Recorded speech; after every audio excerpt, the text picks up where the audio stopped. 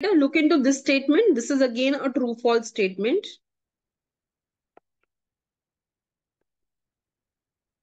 Right?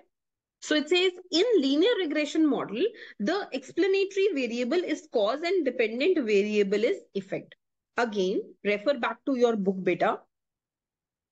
Regression is no way related to cause and effect relationship. We don't talk about causal effect relationship on regression. Okay, in the basis of regression.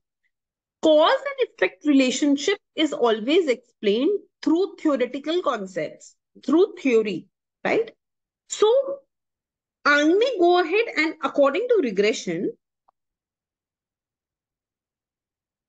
so if I were just, because regression is just a mathematical thing. So according to regression, I can very well go ahead and write unemployment as a function of inflation. And I can very well write inflation as a function of unemployment. And both of these models will be correct. To interpret mathematically, both of them will be correct. But it is the Phillips curve that tells me that, whenever we need to draw this relationship, we must go ahead and take unemployment here and inflation here. And therefore, inflation should be written as a function of unemployment. It is macroeconomic theory which tells me that based on the unemployment rate, there is a bargaining power that is determined.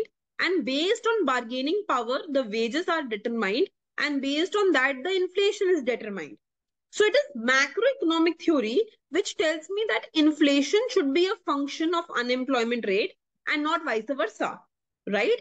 So this is given to me by Phillips curve, which is a theoretical concept, which is there through the underlying theory.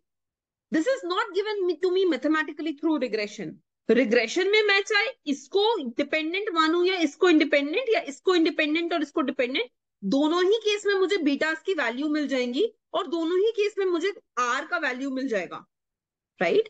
So the cause and effect relationship is not what is determined through regression model. The causal effect relationship is actually determined through the underlying theory.